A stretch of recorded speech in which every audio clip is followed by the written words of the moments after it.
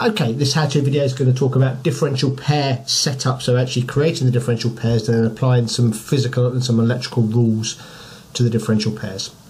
This is available in all levels of the Cadence PCB tool, so that's OrCAD PCB Designer Standard all the way up to Allegro PCB Designer.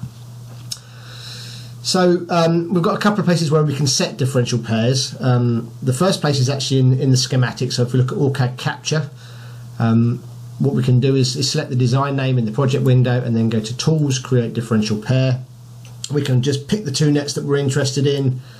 So if I did data 0 and plus and minus, give the differential pair a name and then click on Create. There is also an auto setup button where I get a list of all the nets. I've got a prefix and some positive and negative filters, so I could say plus is the positive filter on my net name, minus is the negative filter. These are effectively the nets that are used. This is the differential pair name that's going to be used, so I could add a prefix, maybe DP underscore, and then it would then add that to my differential pairs. I could then click on Create. That's managing it in the schematic, and then that drives it forward into PCB Editor and into Constraint Manager. If we actually go to PCB Editor and Constraint Manager, so we'll launch Constraint Manager. Another way, so if I haven't done it that way, and you can see I've got a couple that have done it that way coming through, what I can do is I can literally just drag select the two nets, right mouse button, create differential pair. Again, add the prefix if I wanted to add a prefix, and then click on create. Or there is also an auto setup here, so I could actually go to the nets and then it's objects, create differential pair. There's an auto setup button here, so again I could use the positive and negative, so we use the positive and negative filters. I'm going to say DP underscore, and then I'm going to click on create, and those three or four differential pairs are going to get created.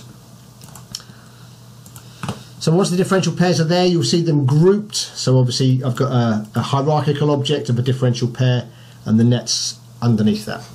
So I now want to start looking at creating rules. And obviously rules can be done as an override rule. I can set rules actually here in the net-based area, but the better place is actually go to the physical constraints, all layers. I'm just going to do right mouse button, create a physical C set. Let's just call this diff1. So I can set effectively my min line width, what's my track thickness, my maximum line width, and then I've got my differential pair rules up here. If you want more information about what all these settings are, if we actually go to the Parallel Systems homepage, so parallel-systems.co.uk/guides, there's a link up here for guides. There's actually defining a differential pairs app note.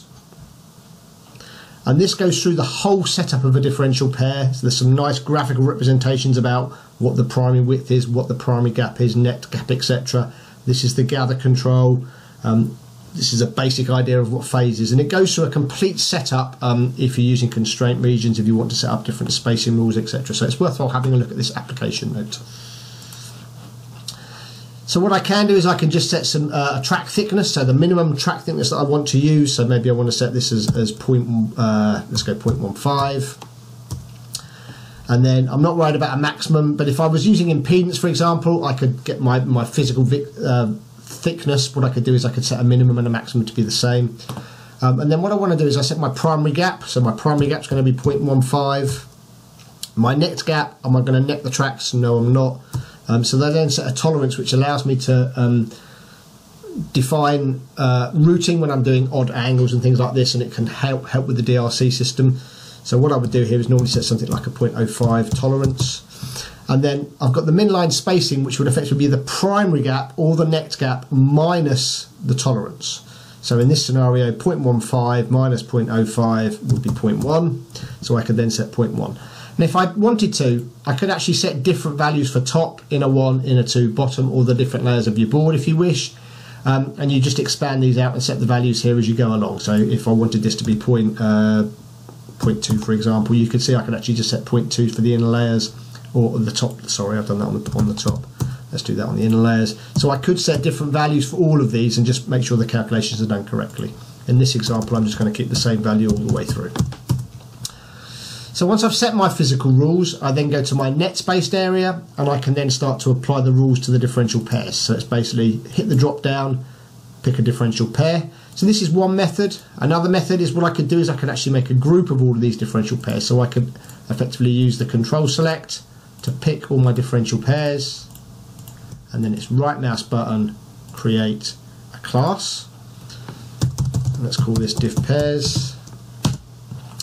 And then what I can set is I can set the physical rule based on that level. So I could say all those differential pairs need to use that level of rule.